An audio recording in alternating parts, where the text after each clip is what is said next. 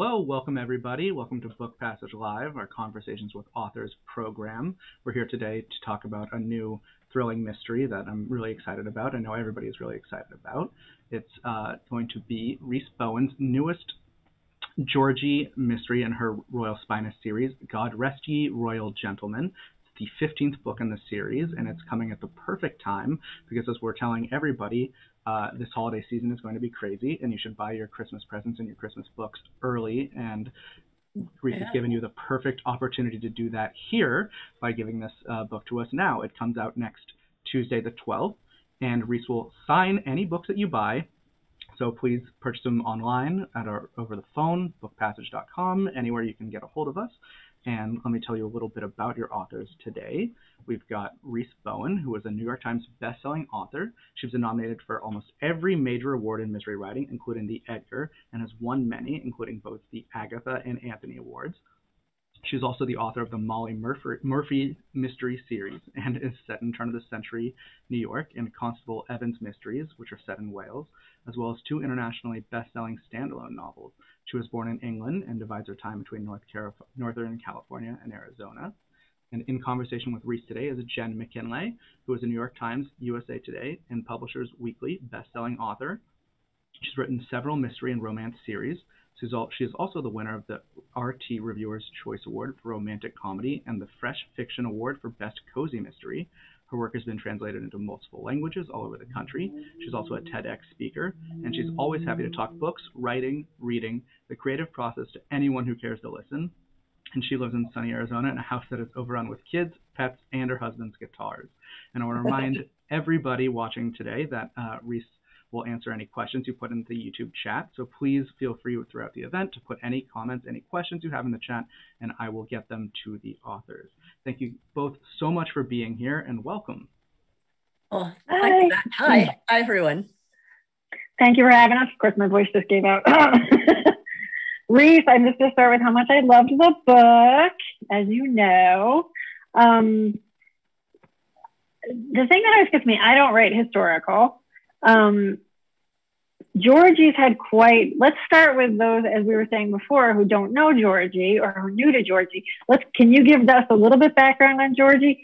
But for me, as a writer who's totally intimidated by writing a historical, what made you decide to go this far back and with Georgie? Like, what was the spark? Well, this series actually happened by accident. My publisher kept saying to me before, we can't really break you out until you write us a big, dark, standalone novel. So I kept thinking all these awful things, you know, like children being kidnapped and serial killers and missing girls. And then I thought, oh God, do I want to spend 6 months in such darkness? And I thought, you know, you turn on the television and everything's so gloomy. I thought, no, I don't. So I thought, okay, what would be the most unlikely sleuth I could come up with? How about if she was royal? But she was penniless. And I thought it has to be in the 1930s because what a great time that was. It's poised between two world wars. And yet we've got this time of enormous contrasts. You know, we've got the Great Depression. We've got haves and have-nots. We've got people lining up for bread. And we've got people like Bertie Wooster who are drinking champagne from a slipper on a yacht on the Med. So we really have these enormous contrasts and so many interesting characters. You know, immediately I thought, oh, Prince of Wales, Mrs. Simpson, Noel Coward, Hitler. You know, there's just too many wonderful characters to write about. And so I thought it has to be someone in the 30s. So Lady Georgie, I started to write in the first person. And her voice just came to me instantly. In fact, if you look at the first chapter of her Royal Spyness, which was the first book in the series, 15 books ago now, those 5 pages are absolutely identical to what I wrote when it was really her first stream of consciousness. So her voice came to me instantly. And in that first book, she, as I said, is penniless. She's stuck at her brother's castle in Scotland. And I mean, what future does a young girl have? She's not educated for any job, even if there were jobs, but it's the Great Depression. All she's educated for is walking around with a book on her head, knowing where to seat a bishop at a dinner table. These aren't really marketable skills. And so really the only option for her is, as she puts it, to marry one of those chinless, spineless, and half imbecile princes that still seem to litter Europe. and she chooses no. So she flees from the castle, comes down to London, and for the first time, she's on her own without servants. And that's a big eye opener. You know, how does the milk get to the doorstep? How do you make tea and toast? Who lights the fire? So it's a steep learning curve for those first few books in which she tries her hand at various jobs that all end disastrously. But it's up to book 15 now, and things have gone slightly better for her in that at the very beginning of the series, she meets this rather gorgeous chap called Darcy, and she can't believe that he's interested in her. And she thinks his only aim is to get her into bed. So she's very wary of him. She also thinks he's a bad boy. So she's attracted, but a little bit scared. Anyway, as the series have progressed, the relationship has progressed too, until now they're a happily married couple. And we'll go on from there, shall we? Yeah. I have a very soft spot for Darcy. He's one of my book boyfriends. Oh, well, do you know, people keep asking me, they say, well, when you chose his name, did you have anything in mind? And I said, every time I write about him, I see Colin Firth coming out of that lake in Pride and Prejudice. Yeah. I have a poster on my wall, which is a poster of that. And it says, either you think Colin Firth as Mr. Darcy is the most fantastic thing ever, or you're wrong. Well, I'm a Colin Firth Darcy girl. So yeah, me too. Yes, 100 times yes. And I do, when I'm reading her Royal Spyness, I see your Darcy as, you know, definitely has some Firth attributes. Yeah, you write a compelling hero, I must say. Yeah, well, he's, you know, what I wanted to do at the very beginning of the series, I wanted to make him madly attractive, but in a sort of dangerous way. And Georgie doesn't know for several books whether she can trust him or not. And I really like to keep that up for as long as possible, because it's kind of a fascinating thing to me. You're attracted to someone, but you think maybe he's not quite who he says he is. And so it reminds me, it harkens back to, and I've had this conversation. If you look at Elizabeth Peters, wrote as Barbara Michaels, and she wrote a lot of those suspense. She always had a hero that was suspect. Like, you didn't quite know if you could trust him. And I love that because, you know, as a reader, it pulls you along through, because every book you're like, you know, so brilliant to put it in a series. Yeah, I mean, when you think back to movies you've loved, movies like Charade, when you had Cary Grant and you didn't know if he was on the good side or the bad side, you know, that's fascinating to me, because absolutely, it's living vicariously. You wouldn't really like to be involved with someone who was dangerous, you couldn't trust. It's really nice to fantasize about it, isn't it? It's fictionally perfect. Yeah. I see we have a question, and are you sympathetic? Kat Peters asked, are you sympathetic towards Mrs. Simpson? She seems to have been villainized in real life for choosing love, or was it love? Now, I know because I read your book, I think, and I guess I did have that question in mind. And I know, like, we have to remind readers that when you write, your works do not necessarily reflect the opinions of the author. But I was curious when I was reading it, did this book reflect your feelings towards Mrs. Simpson? Well, if you've read the series, you'll know that I'm not a huge fan of Mrs. Simpson. She's popped up before, yeah. She's popped up in nearly all of the books. It started at the very beginning, because in the very first book, the Queen gives Georgie a little assignment. She's just learned that the Prince of Wales has this new woman he's interested in, and she's an American divorcee, and she's quite unsuitable. And the Queen says to Georgie, they're going to this house party. Would you go and spy on them and to see if there's anything in it? Because I need to know if there is. So we've gone on from there, and we've seen her over many books. And the thing is, when I do historical, I really do my research very well. I read sort of every biography I can get my hands on, and I read every opinion I can get my hands on. And in America, it was seen as this great love story. You know, he's giving up the throne for the woman he loves. And I think that was true. It was true from his point of view. But she, I think, was a complete complete schemer. I think and the thing is, she was so worldly and she was so sophisticated and she'd managed so well. She was a very ordinary woman who'd worked herself into, as you can see, the top layers of British society. But she really believed she could be queen, which was completely impossible, because if he was going to be king, he's then head of the Church of England. And that means that the Church of England does not allow divorce. So as the king and the head of the Church of England, he couldn't marry a divorced woman. But she really thought that he was so powerful that when he became king, he could issue a decree and say, the woman I love is now going to be queen. But of course, that could never happen. But so I think that's what she had in mind all along. And when I write about her, all of the biographies I've read, she really was a very bitchy woman. I mean, I don't think I couldn't make her as bitchy as she really was. She loved to make really cutting remarks. She loved to really poke fun at people. You know, she had a field day with the then Duke of York, the one who became King George VI, and his wife. She used to call her Cookie because she looked like somebody's cook. And then she always used to refer to as the Dowdy Duchess. And she used to make fun of his stammer. She'd be sitting at a party and she'd go, well, who do you guess I am? And everybody would roar with laughter. Oh, that's awful. Yeah, and then she used to, and the princesses, both of them, they couldn't stand Elizabeth because she was such a good child. They used to call her Shirley Temple because she was too perfect. They liked Margaret because she was slightly naughty. But so you know, she loved to make fun of people, and she had this strange hold over him. The last few days I've been doing all these Zoom meetings. We've been discussing what was that hold, because I don't think it was sexual. I think she was if you look at her, she's very mannish. She's got this very boyish figure, mannish face, and she doesn't sort of exude sexual temptation to me. And by this time, he was 40. He was over 40. So what was the hold? In a way, I think she used to boss him around mercilessly. You know, if you maybe it was the novelty. Like, had he never? I mean, growing up as a prince, the Prince of Wales. Oh, we should mention that in your series, he's Georgie's cousin. That's why she's so invested. Yeah, he's Georgie's cousin. Yes, yeah, and they are close. So. Yeah. And Georgie's known him all her life, and Georgie really likes him. I mean, everybody liked him. He exuded charm.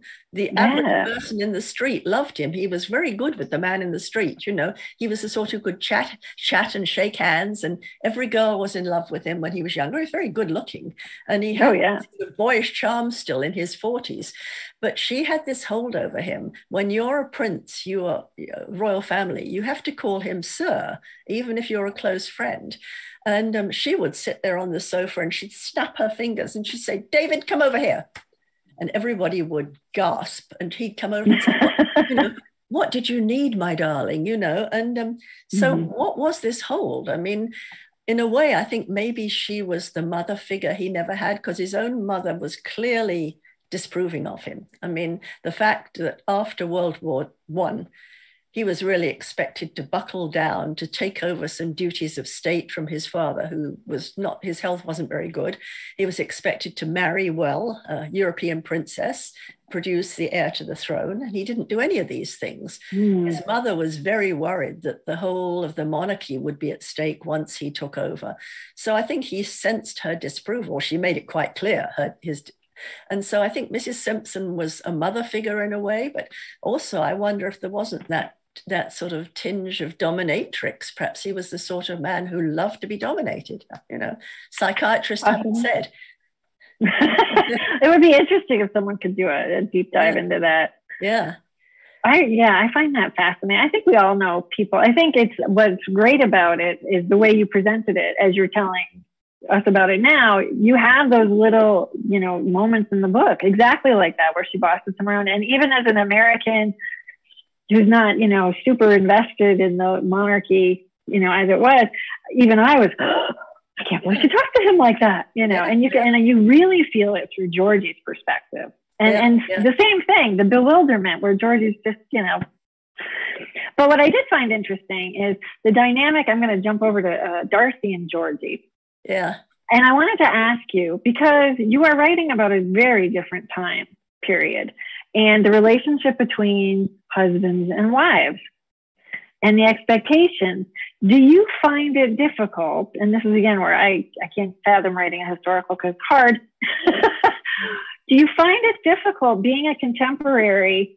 And you and I are friends, and I know you very well. And you're very liberated. You're very liberal. You're clearly, a woman of substance and your own. Oh yes. Is it hard to write females who didn't have it? I mean, it's like you were saying when Georgie started, she didn't even know how to make tea.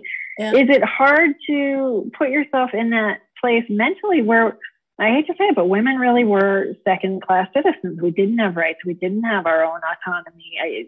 Is that hard? Is that a hard shift, or does it make you come out of it and appreciate your own life? Or do you find that your modernness kind of creeps into the book? It's always a very fine line to tread, because until very recently, women really were second-class citizens. I mean, I've been amazed in my own lifetime. If you look back at the TV shows of the 50s and the early 60s, you have the woman wearing the little apron and she's at home and the man's coming back from work. And if the boy's been mad, she says, you wait till your father gets back. So it's dad who's the head of the household. I Love Lucy. She was terrified because she bought a hat without asking Ricky's permission. I mean, that's, to us is abhorrent. And I think Darcy and Georgie have quite a good relationship in terms of balance of power, and now it's nicely balanced because she's the one who's inherited the house. So he's living grace and favor in a house that she's inherited from her godfather. So, in a way, he's slightly beholden to her and he can't boss her around. I don't think he'd want to protect her, but not boss her. But in some of the older books, for example, I write the Molly Murphy series too. And I get all these emails saying, oh, I can't stand Daniel. He's so bossy. And I say, well, he's a man of his time. He would expect to be the head of the household. He would expect to make the decisions for the household because that's what men did. And in many ways, he's very enlightened for a man of his time because he hasn't forbidden Molly to work. Sometimes she's gone off and solved little cases somewhere. He can't have her officially be a detective because that would undermine his status at the police department. But he hasn't said to her, I want you to stay home and clean my shoes, which most husbands would. The time I write about in the early 1900s, none of my women can vote. And in fact, in New York, a man was allowed to beat his wife with a stick no thicker than his thumb, which was the rule of thumb, which is interesting. Horrifying.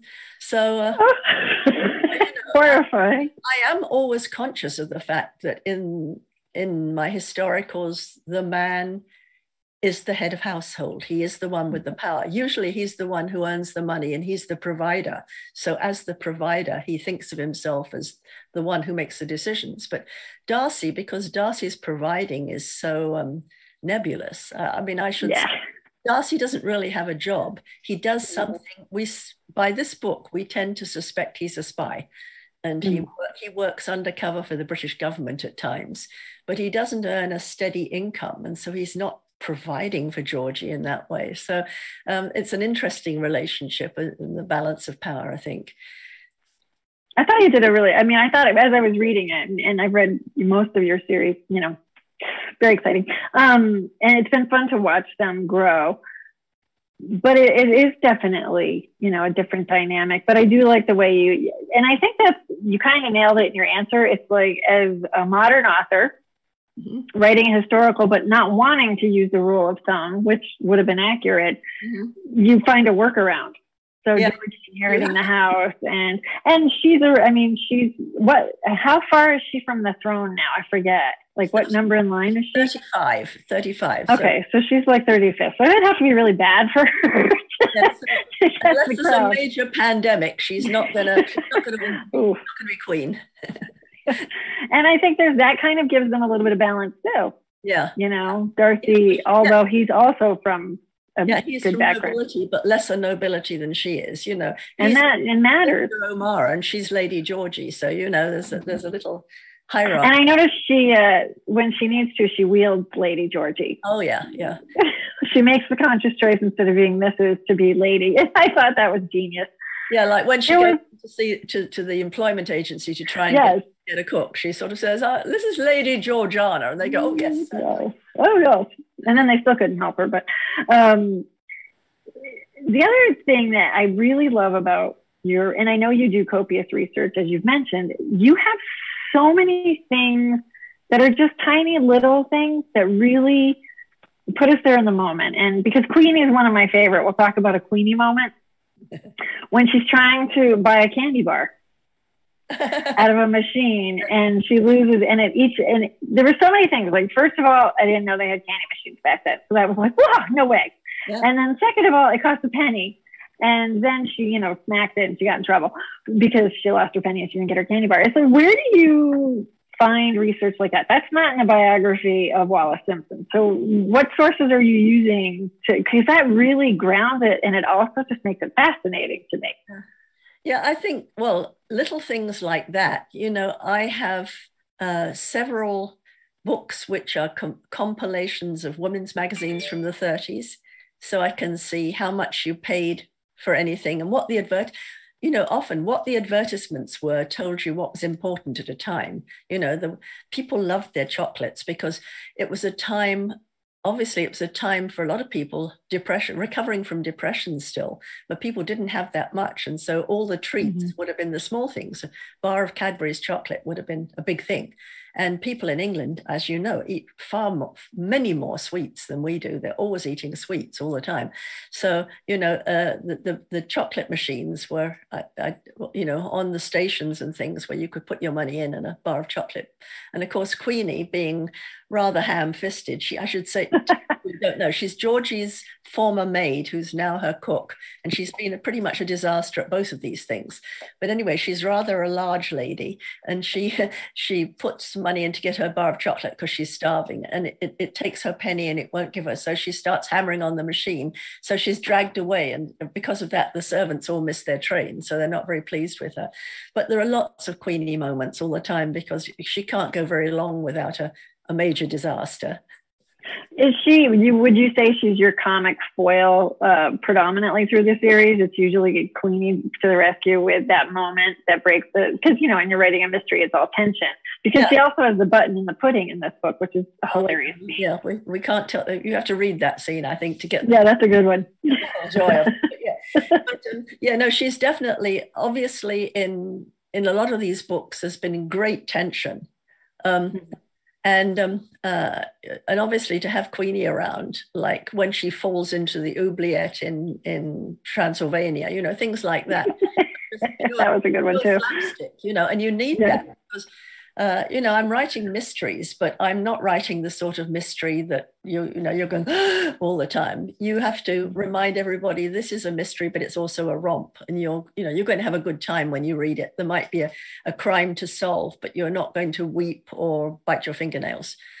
No. There is. I don't want to give away too much, but there is a scene with a zipper, and I didn't get. I'm a librarian by trade, so I didn't get a chance to look it up. But I had to ask. I know zippers. Were they pretty new back then? Zippers had been invented for a long time before then, and they'd been used first of all in the side of boots. But they were. I mean, obviously, the person who's wearing the zipper would have had the latest from Paris. So they would have been around. It was a little befuddling. They were horrible. They were like metal zippers in those days, so they would have been quite cold next to your skin. But and as you know, when you write, it's little things like that you have to do the research on. You're writing, and then you go, wait a minute, would they have had zippers? So then you have to go and look it up. And exactly, and that was my thought. I'm like, I know that they have them, but how long have they had them? And so that it's all those little details that ground it. And then you mentioned the designer of the dress, so you probably looked up and found a dress, and then just put it on that person. Yeah. And it's as you say, all those little tiny things that you need to check up on all the time.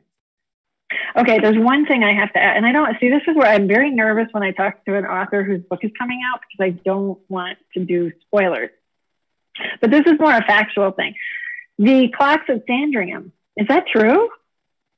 No. No, Did you make that up? I made that up. Yeah, yeah. I was just like, did they? Because I'm kind of nutty about time, but I'm not that nutty. There are plenty of ghosts and things haunting around the royal family, but Sandringham's not one of them because it's a fairly new house. It was built in the mid 1800s for the then Prince of Wales. It's not a royal palace. It's a big. Okay, it's a house. It's a big country house, and it belongs to them privately, not the state. So I should say that the royal family always spends Christmas at Sandringham House in Norfolk, out in the country. It's their tradition. So we are with the royal family at Sandringham House at Christmas, and it's Christmas 1935, and King George is very ill, and he's not expected to live very long. So the Prince of Wales is summoned, and of course he brings someone with him because he doesn't want to be parted from her. So yeah, I mean, I should set the scene, shouldn't I? Probably. And yes. The fact that Georgie is looking forward to it's her first Christmas married. She's in a very nice house now, and she says to Darcy, "Wouldn't it be great if we had a little house party with all the people I love?" So she sends out all the invitations, and they all come back saying, "Sorry, can't make it." So she's stuck with just her grandfather, who she does love, but it's going to be a very quiet Christmas. But then her brother and sister-in-law, who she doesn't like so much, descend upon them because their own boiler's broken. So it looks as if it's going to be grandfather plus Binky and Fig, her two least favorite people in the world. But then Darcy gets a letter from his aunt Ermintrude, who is now, she's the woman, we only know her from the wedding when she sent this incredibly awful painting that she'd painted as a wedding present. And it's so ghastly, it went straight into the attic. But she invites them, says, "Do come to a house party and bring your guests. I want to have a merry house party at my house, lots of people around me." And so Georgie thinks, oh, thank heavens, Queenie doesn't have to cook for everybody. So she's very relieved. They go off to Norfolk, and she discovers that Aunt Ermintrude was in fact once lady in waiting to Queen Mary. And Queen Mary is very interested because Georgie's come back, and she's desperate to see Georgie. Georgie doesn't like this because Queen Mary in the past has had little assignments for Georgie that haven't always been comfortable. So, having come to a nice house party, she now finds that Queen Mary's dying to see her. Oh, golly, what's this going to be? The other thing, too, is that they come down for the first dinner, and there's a big dinner table, and there's 2 empty places. And they say, "Oh, are we expecting more guests?" And Ermintrude says rather coyly, "Well, yes, I think they should arrive soon." And it turns out it's the Prince of Wales and Mrs. Simpson. So that was the reason for the whole house party, is that the Prince of Wales is funding it so that he can keep his lady love very close to Sandringham House. So that's where we start off. I loved it. I loved feeling like I was a part of the family. You even have moments with the princesses, Elizabeth and Margaret, when they're young. Yeah, I love it. It's so touching. I've done several books with the royal family when we've had little moments with the princesses, and I try to keep them as true to life as possible. Either things that the princesses are quoted as saying, or the way they've really behaved. The fact that Elizabeth is always very polite and very circumspect, and Margaret always tends to be really cheeky and very naughty. My favorite one of those was in a book when they were quite a bit younger, when Georgie meets them at the stables at Balmoral, and she sort of says, "Hello, Elizabeth. Hello, Margaret." And Margaret looks at her. Margaret was only about 3 and says, "I'm a princess, so you have to call me Princess Margaret." And so Georgie says, "In that case, I'm a lady, so you have to call me Lady Georgie." So Margaret thinks this over, and she turns to her governess and she says, "Is a lady better than a princess?" And her governess says, "We hope a princess will grow up to be a lady." And that was a real quote. So I had to use that because it was so lovely. That is lovely. Oh, what fun. The research must be fantastic. I have to ask on a personal note, because you have been so immersed in this. Are you a monarchist? Are you very much loyal to the throne? Do you see it going on forever? Do you worry about it? And I only ask because when I was in London touring one of my, research for a series of mine, we had this crazy bus driver, and most of the tour bus was foreigners, a lot of Americans. And we got to talking to him. He was very flamboyant, but at one point he said, I don't understand how you Americans sleep at night without Queen Elizabeth looking after you. Oh. Well, you know, the interesting thing is Queen Elizabeth and her duties cost about, I think, 7 times less than a president. And you don't have to worry about every 4 years getting changed for someone you might hate. You know, she was raised for the position. And the fact that it's non-political, I think, is wonderful. Other countries have a premier as well as a prime minister. So they have the non-political position who will always be the head of state with the dignity, who can entertain. And I think that's Queen Elizabeth's position, is that it's wonderful, is that she meets other heads of state. She's the official one who welcomes them. And there's no politics behind it at all, because whoever the prime minister is, she must welcome him, she must talk to him, she must get along with him. She really has no power apart from the advisory power. She can say to her prime minister, are you sure it's a wise thing to nationalize the railways? You know, she can say things like that, but she can't say, I command that you don't nationalize the railways. So I think, and the fact is, people say, oh, these royals, they cost a lot of money. They work so hard. You know, the Queen is over 95 she's going to be. And before the pandemic, she did over 300 appearances in a year. That's almost one a day, all year. And you and I know we've been on book tours, and we've been on book tours maybe for a week or 2 weeks. It's really tiring. You know, every day you get up, you go to an airport, you're flown somewhere else, a car takes you somewhere, you probably do a radio or TV, you get dressed, you go and do an event in the evening, talk to people, sign books, come to the hotel, fall asleep, next day do the same thing. And after a week, you think, oh, I'd love to be home with some grilled cheese. And yeah, true. She does that almost every day, all year. She has to be gracious. She has to be smiling. She has to be knowledgeable enough to say, oh, how interesting. So at your factory, you make all sorts of screws. That's wonderful, you know. And she has to seem to be interested when they tell her things. And she has to accept bouquets from little kids and shake hands and never look as if she's bored, because there are always press cameras that are waiting to catch. If she ever yawned, they say the Queen was bored. So she has to sit there with this intelligent smile on her face. You should be Queen. You're very good at that.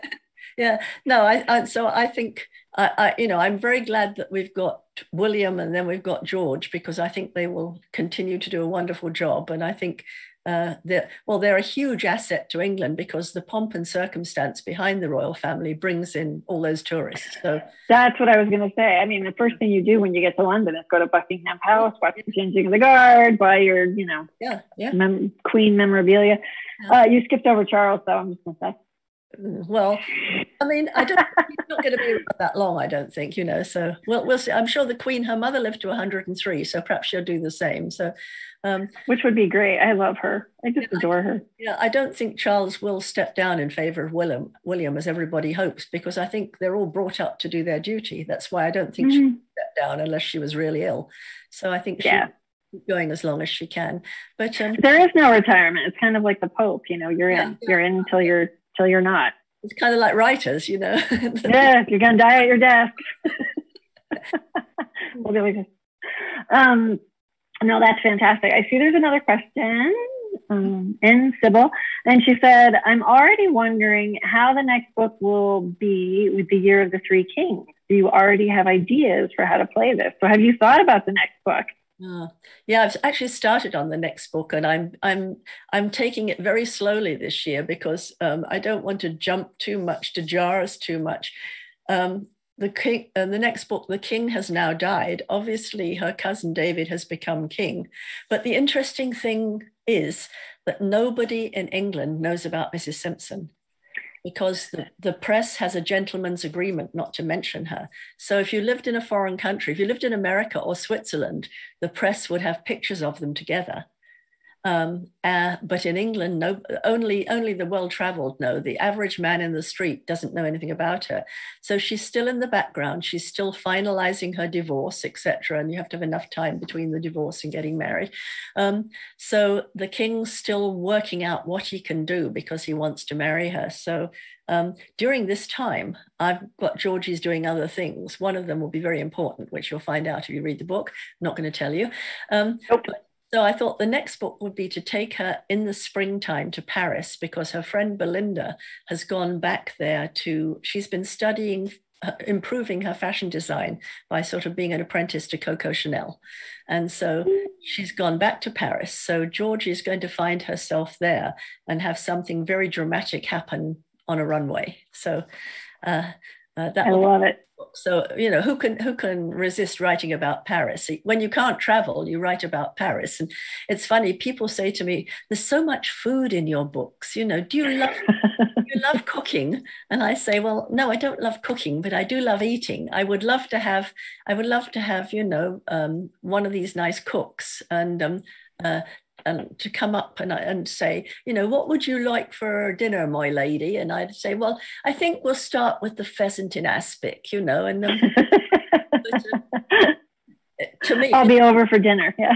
Well, yeah, soon. Yeah. Any dinner that I don't have to cook, I think is wonderful. But I do love reading about food, and I love reading like travel books in which they discuss the food, and I love writing about the food, and I love eating the food. So everything. Well, at this house party, you do mention that. I mean, I even caught on the food, and of course the concern that Queenie's not up to snuff as a cook. But yeah, even I was thinking, a mince pie would be really good right now. I think, especially if you're writing about Christmas, that's the whole thing. Mm-hmm. Is I wanted that wonderful old English Christmas atmosphere, because if you have the big burning Yule log and the greenery around the house and the candles flickering and the carol singers outside, and on the food, the hot mince pies, the hot wassail bowl, the turkey, the flaming Christmas pudding, all that creates this wonderful feeling of safety and contentment. And then you throw something bad into that, and you have you murder somebody. you have the reader going, didn't expect that, which is you have a noir book, every page on that book, you're expecting something bad to happen. Mm-hmm. But in a book like this, you're cheating you're leading them astray. You're leading them along thinking, isn't this lovely and happy? And aren't we all having a good time? Oh, wait, there's a body. Well, and in this book, there's so much. Yeah. You occupy the reader with so much.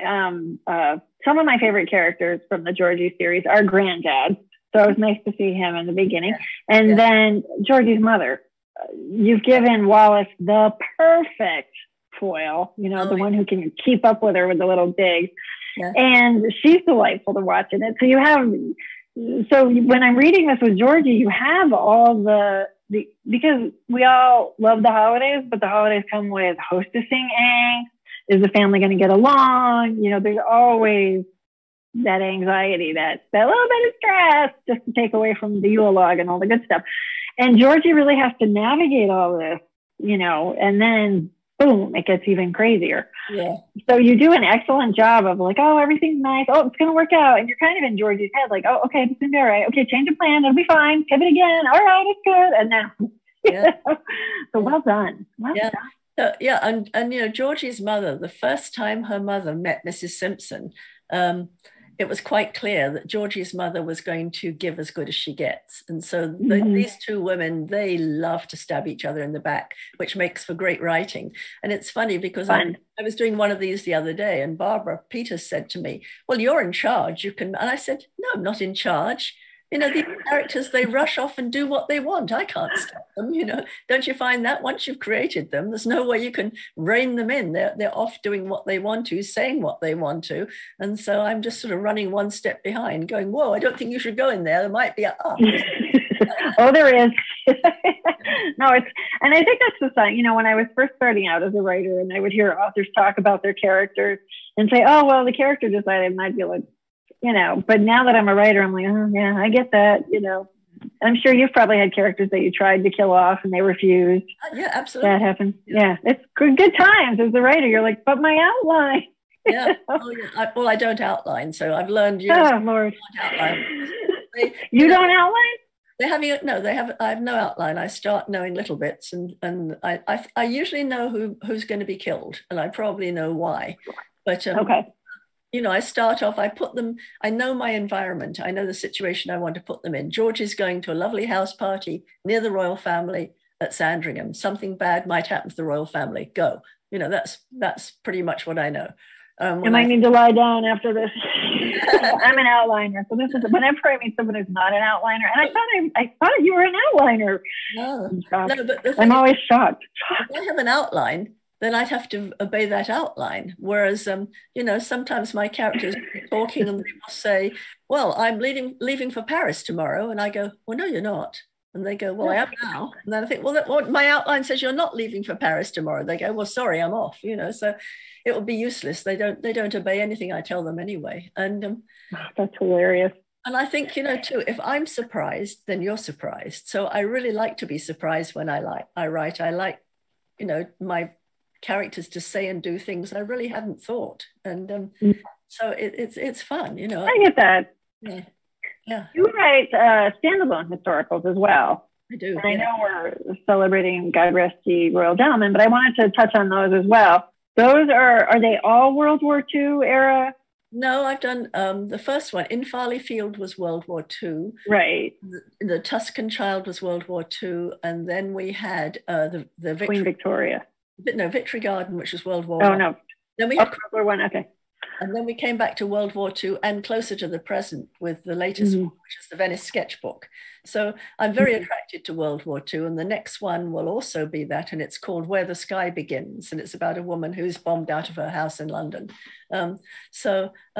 I think, there's so many stories to tell about World War II. And the interesting thing, I won't say I outline, but I do plot those ahead because they're very complicated.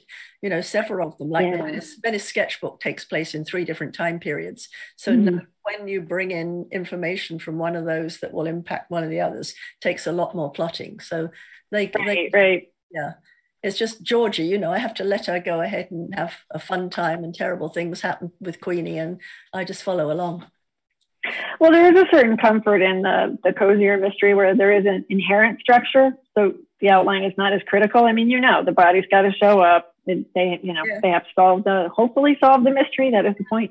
Yeah. But your standalones are, yes, they're much more weighty, and you do jump timelines, which is also impressive to me. Have you ever considered writing a straight contemporary? Has that ever occurred to you, or you're happy in the history? Well, the Constable Evans were reasonably contemporary. They were contemporary when I was writing them, which was in the mid-90s. And that was nice because it was Wales, and it was, I think the thing I have against contemporaries, especially contemporary mysteries, is that it's so impersonal now. You've got your CSI and your blood spatters and DNA, and you can solve everything without ever using the little gray cells like Hercule Poirot could. And also you've lost so many of the lovely motives. If I write about Queen Victoria's time, I love another, but I am not free. I am the true heir to the fortune. All those things which might have been motives to kill in the past have gone. True. So now it's become much more clinical, I think, to write a mystery these days, and also a lot darker. I think it's harder to have the cozy mystery in the current world because killing is somehow a lot darker. The clever poisonings and the speckled band through the keyhole and things, I think, no longer exist. So I think I'm very comfortable in the past. I think that's fun to do. The golden age of mystery definitely had a certain aesthetic, but I do miss it. It's harder, I think, as you talk about cozies, it's much harder to suspend disbelief. Yeah. Because, these same amateur sleuths keep running across dead bodies, and Jessica Fletcher syndrome. But with yours, you've set them up in good environments for that, you know? I was going to say, a lot of my mysteries have a lot to do with the whole concept of class, system. Well, you know, for example, above the Bay of Angels is a servant girl who's really from a good family who then sort of asserts herself in the world. And so the whole moving through classes and how you're restricted by class. And of course, Molly Murphy books, how you're restricted by gender. It's getting my tongue's freezing up. So, you know, how you're restricted by gender. She's following someone, but she can't go into a tavern, or she can't climb over a wall with all those skirts on. You know, all those things I like to play with. And of course, none of them. Too many things these days can be solved with just a simple gun. Shoot someone in the back, and that's the end. Rather than all these clever murders that came in the Golden Age. So I think I'm a throwback to the Golden Age. I like that you have the genteel mystery and you have the servants down below. And it's fun to write about. It's fun to visit because it's a safer era in many ways. I think so. I had noted in this book, interestingly enough, Georgie says something about the class system. And it's a little bit...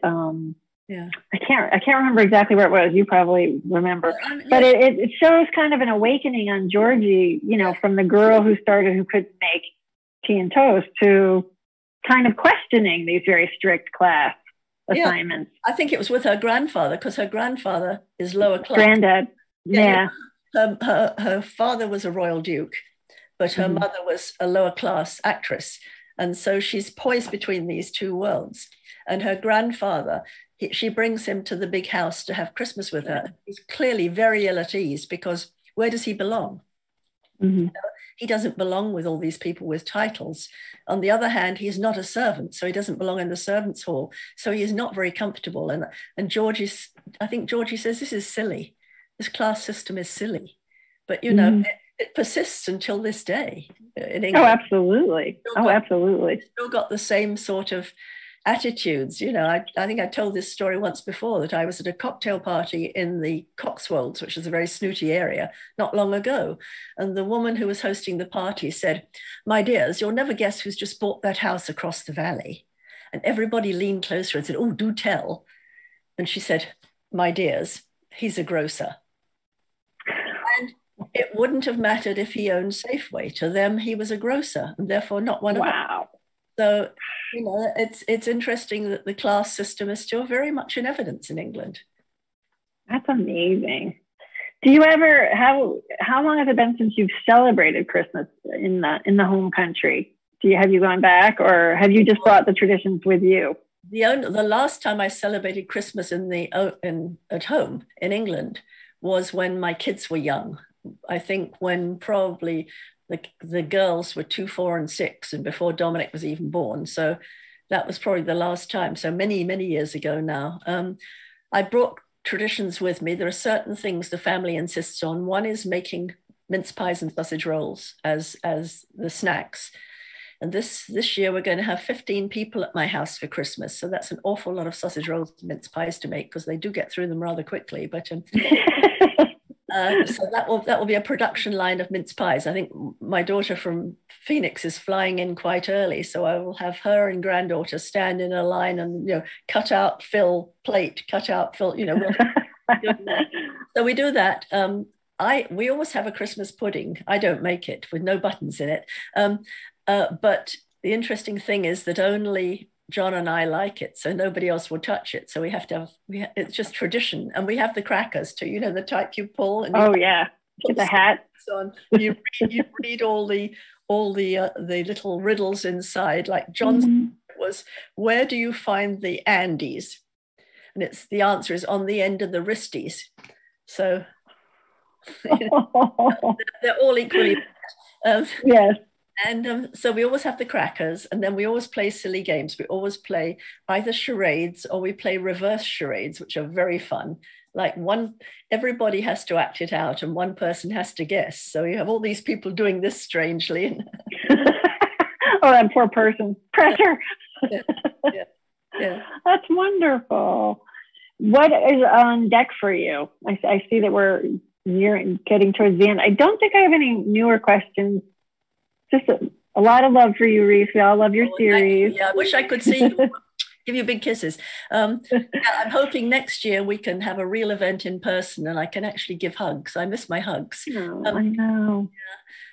So what's next to me is, I say I'm just starting the next Lady Georgie book. I don't have a title yet. I'd like it to be something to do with Paris, but you know, someone else keeps stealing all the good Paris titles. So mentioning no names. So I'm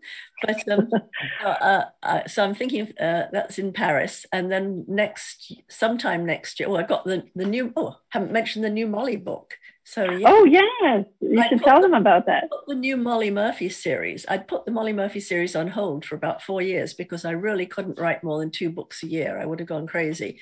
But my daughter came to me and said, you know, I think I'd like to write the Molly Murphy series with you. I think we could do it together. And so I was unsure, but I said, well, let's give it a try.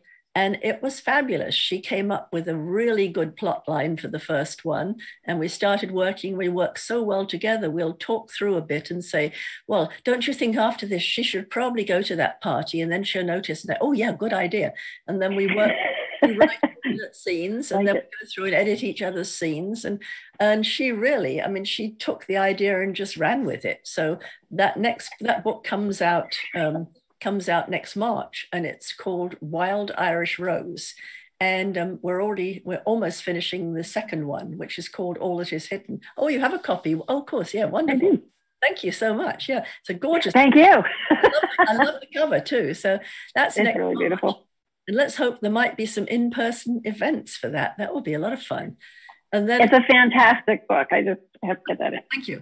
And then the next big standalone will come out, I think, next June. We haven't actually got a date because everything got pushed back a bit because of the pandemic.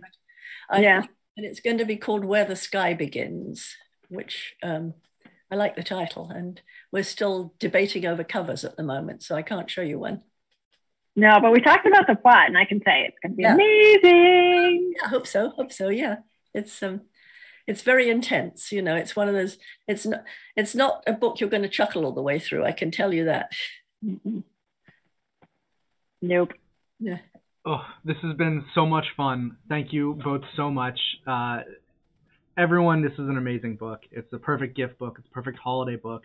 Now is the perfect time to get it.